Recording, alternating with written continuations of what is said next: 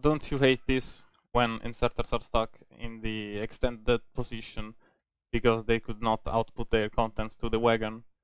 I'm taxi and I hate this, so I designed a station system that like does in which this quote-unquote problem does not happen. So let's see how to set it up. You have like this nice blueprint book with all these blueprints, and some of them, like at the end, are like complete stations. You can plop them down here. There is a normal station and a compact station. The compact one is like more compact, but as a limitation, like you only get up to 6 different items in each wagon. So yeah, there's that. If you want, you can use it. So to set it up, basically you need a train which has the right requests. Like for the normal station, the requests must be these ones. You can pause the video here and copy all the requests to your all the filters to your wagons. Like these are for the normal station. This next train has the wagons for the compact station, this one. And these are the wagons. So here they are. I will probably put a picture somewhere with all the wagons together. Also, there is another blueprint which is not included in the stations, which has this configuration here. It's called the bot mining preset, so you can do that if you want. So yeah, let's copy this here for later. I will need it later, but whatever. So now that you have your train set up with all those things, you go to the station and turn these 4 combinators on the normal station, or this on the compact station. And as you do that, the chests will start requesting all these items. You can see the requests by hovering over one of the power poles, and they are the signals in the red wire, basically. Now they don't go down because there is no train, but as soon as we get a train here, which is not set to go here, so let's set this train to there. Whatever, let's go. Now the train will unload the chests, and as you can see, the red signals go down and disappear. When they disappear, it means that that signal is the train is full of that item, basically. So yeah, that's how to set up the thing with only the blueprints I gave you. But if you want to set up your own stations and stuff, keep watching, I guess. Let's begin by deleting this stuff. In the blueprint book, if you want to make your own station, you should start with the station and control blueprint, which is this. After that, you might want to use this to put another fuel loader if your train has more than one locomotive. Otherwise, you can just ignore it and go on. This other blueprint is to put power poles and that are already wired, and you should put them as desired, like depending on the length of your train, you know, whatever. Now, again, from the blueprint book, you can see like there are some presets. They're called preset rail layer, mining, landfill and stations, fortification, and bots for mining. You can take any of these blueprints, which are basically these things here. They're just these plus these, and paste it here. Like, as you paste it, you will see there is like this constant combinator, which is not connected to anything. What you have to do is to copy it and paste it in the station, basically, and then delete it, otherwise you can't go through. And after you set your train, you can turn it on. But until you set the train, you should leave it off, you know, whatever. So let's make this train, let's locomotive here, let's fuel. Also let's move a little forward. So we can put another wagon. And yeah, let's say you want a custom, you want to customize your own block here. You can do that pretty easily, deal with some other blueprints. You should get the loader blank blueprint and paste it here. And how to set it up. Basically, each of these, I will call them rows, is set to react to one item. So like this row will react to the letter G, this will be letter H, and the letters are basically nothing. So if a train stops here, nothing will happen. But as soon as you set it up, they will work. So let's set these to buffer chest, for instance. You have to set up these two. Every G has to become the item you want, or every H, every I, you know. So now this row will output the chests to the wagon, and there's that. But what if you want to like split the cargo between more chests, like for rails in this example? What you can do is delete some of this stuff, starting from the A side, basically. Let's say you want 4 chests, so you delete all the 4. It doesn't matter because these 2 are connected to this pole. And you can do the same in this side from the L side, you will see later. So then you look for these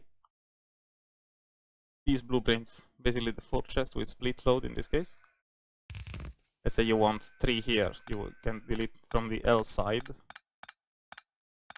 See? These are still connected. And you take the 3 one, and rotate it and put it here. And now, all these new machines that you've got are set to like one variable. In this case, it's 4. And in this case, let's say you want the blue belts, you just like replace all the 4s that you see with the item in question. It's kind of a pain in the ass, but you know, this is a station for nitpicky people. So yeah, like in the inserters, you can copy the second inserter, basically not the first one, but the second one, the one under this red thing. You can copy it to the next ones. So that's cool. As you can see, now they are copied. And the same is true here. If you want, let's say, I don't know, fast bells, you do the same here. Paste all the things. And you set all the things. And you do the second inserter, then copy it over to this. So now this also has the thing. And that's cool. Now let's say you want another split section here. These two should be a single split item. What you can do is delete them and get the other thing with 2 chests, and you basically overlay it like this so that the power pole disappears. Now this is not connected, but to connect it is easy. You just take the green wire and connect the inserter, and then you take the red wire and connect the inputs of these combinators. And now it's connected, and you can set it up again, like replacing all the 2s with something, but I'm not going to do that, come on. Okay, so we got belts, and chests. Let's set the wagon up with like just a stack of that, some stacks of these, a couple of those, I guess. And let's say we're happy with our wagon. This is a wagon. Now that we know we need those stacks of stuff, we go in the combinator and say we want that stuff. So we want 300 blue belts, we want 200 red belts, and 50 of this, 1 stack of this. Okay, so we can start to turn it on. So now the chest will request the stuff. And we can set the train to go here. This team I Haley, let's go there. Whatever, go. It doesn't kill me. Great. And now you see, it starts to load. And you can see from the pole, if you hover over a pole and there are no signals, that means that the train is satisfying the requests. So like, if I turn this on, which is the control for this section here, you see now the requests in red are all the stuff, and as soon as the bots deliver the things, the numbers will go down and they will eventually disappear. So there's that. Now, sadly, my factory does not have like logistic bots in the network. I mean, so you know, whatever, it won't fill up. But as you see, some of them are going down. So yeah, let's see. What can you do else? I mean, all of this that I said is true for also the compact modules, the compact blueprints. Where are they? Here it is. Let's see. These are the compact ones. You have a splitter for three chests. You can just delete one of the sections and put it over, or also two sections, which is like two of these squares. Basically, instead of being a vertical row or a long row, it's a square row. So I mean, it's a square section. I don't know. This regulates this regulates this, and etc. So you can just delete these two and paste the two one here. And that's it, basically. What can you do else? You can, if you want, you can get buffer chests and put them like instead of the things of the normal chests. And if you want, you can also set each chest to request from buffer chests, and you can just copy and paste it to all the other ones, because every chest is the same. So if I just paste it everywhere, it will just work. Oh shit! I think I didn't do it correctly, but you know, you can do that if you want. Yeah. So that's it. Now, how does it work? Why does it work like this? If you want to know the answer, keep watching, I guess. Otherwise, you can just leave, because, you know, it's a long video. So, how does it work exactly? Basically, we assume that you have a train that matches the requests that are said in here. So, like, the train and the thing has to be equal. So, yeah, that's one thing. What happens is, like, hold on, let me just look at my notes. In the beginning, you set the train and constants. These first two combinators are responsible for the requests that go on the red wire.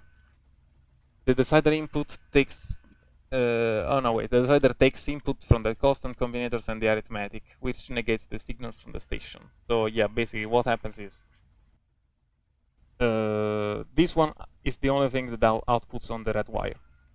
And it gets inputs from this and this other combinator here. This combinator reads the contents of the train and negates it. It multiplies it by -1.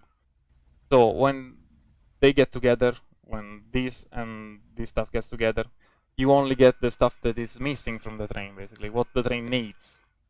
And this one outputs those values on the red wire. It's also set to not output any negative value, because we don't need any negative value in this case, so whatever. That's cool. So, what do the other three combinators do? They regulate the stack size for the inserters. And let's see.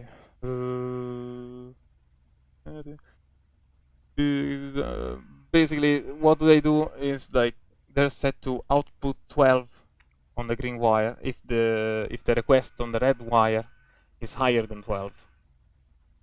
Like if it's lower than 12 or equal, it will output that request like directly on the green wire, and this basically prevents the inserters from sticking out, like the quote-unquote problem I had in the beginning.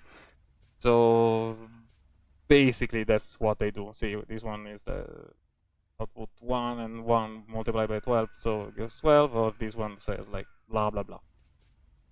Very good. So what else? What happens to the signal once they are on the lines?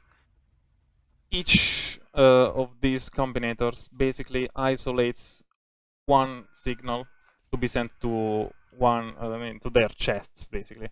These one rows only connect to one chest. As you can see, like each of these chests is connected only to one combinator, like, and it's a filter basically. These combinators are filters for the chests, because if I had to like connect the red wire directly to the chests, everything will be requested by all chests simultaneously, and it will be a major fuck up for the boss. They will like go mad or something, I don't know. So that's cool. But what about this thing?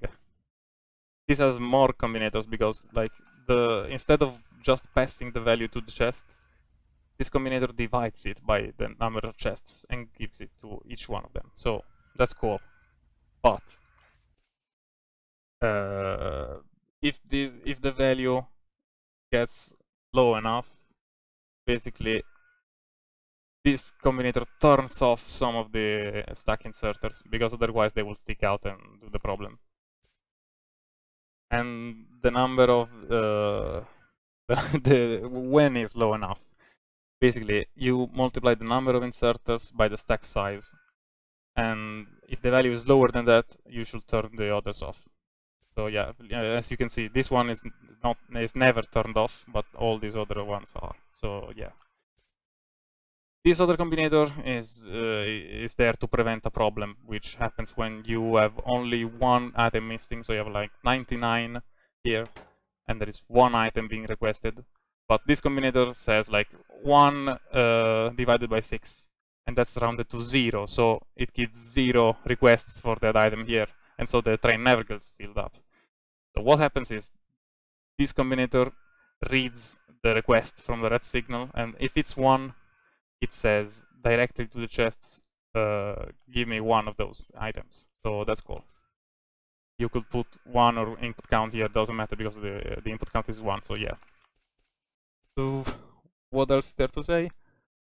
I hope I said everything. Oh crap, I always forget something, so I don't know. Yeah, you can, I mean, maybe an intelligent design for this kind of thing should be like putting green chests here, and set this to request from the green chests. So like, since this is the last one that is active, it will all ask from this one. You know, let's see.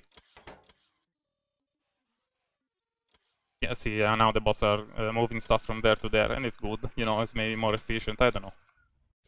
But yeah, I hope that is all, and good luck in setting this up. I don't know if it will ever be useful, because it's not a very useful contraption, but whatever, you know, it's for nitpicky people. See ya in the future, and good luck.